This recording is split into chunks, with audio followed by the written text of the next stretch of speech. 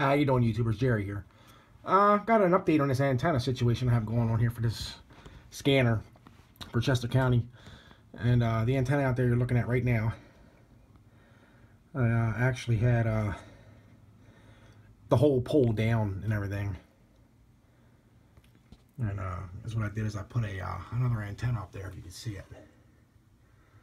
And that's all the way at the top now. That's going to operate for the P25 system.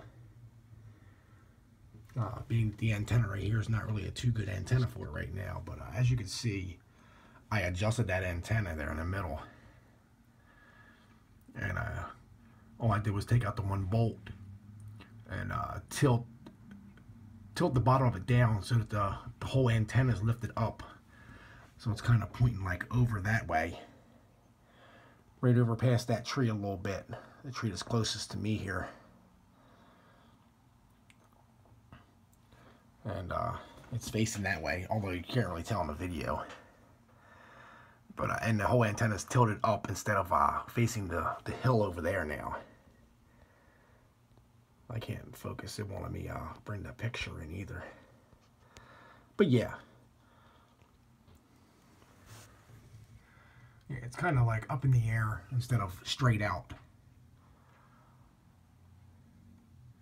And actually, it's receiving a lot better now. And actually, the whole thing's receiving a lot better since I did that to the antenna. You have 3-4 point. That error rate's staying low too. Can you give me the point of activation again? It jumped a little bit there. That's because the wind's blowing.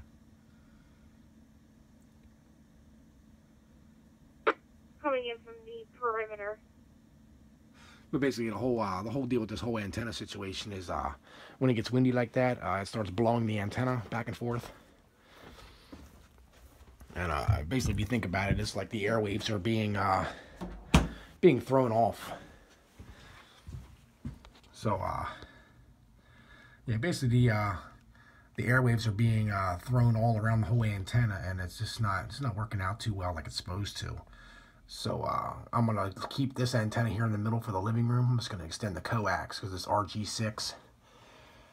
The antenna up here is brand new. It's running LMR 400, which is the thick stuff. I don't know if you can see, but it's down there. Yeah, you can't really tell, but yeah.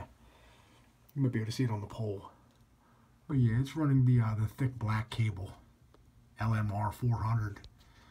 50-foot coax cost me about $47, I guess. And then I had to have 2 ends put on it. They're PL259 ends. And I'm just waiting for my end to come from California for the scanner, which is PL239 to fit the hold on, how's it go here?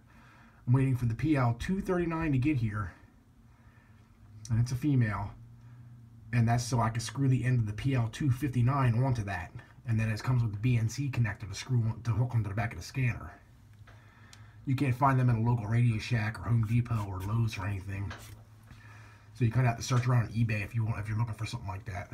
And you can find it there. Alrighty, YouTubers, have a nice day.